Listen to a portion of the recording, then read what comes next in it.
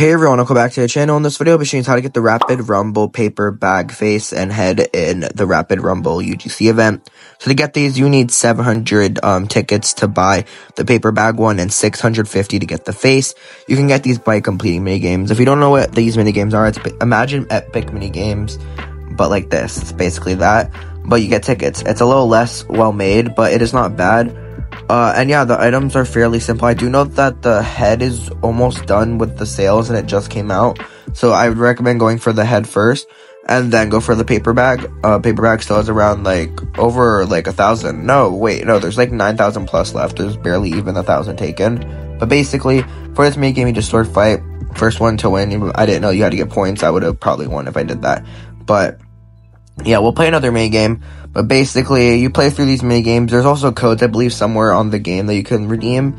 I think that might give you some tickets too. But overall, this shouldn't take that long to get. If you do truly want them, I mean, they're okay items. They're not the best things ever, you know what I mean? It's not something I would ever use.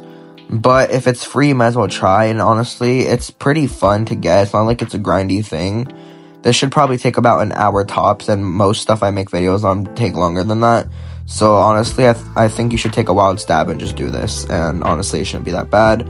But yeah, I think that's going to wrap it up for this video. Basically, just get enough tickets. It's around 1,000 something to get both.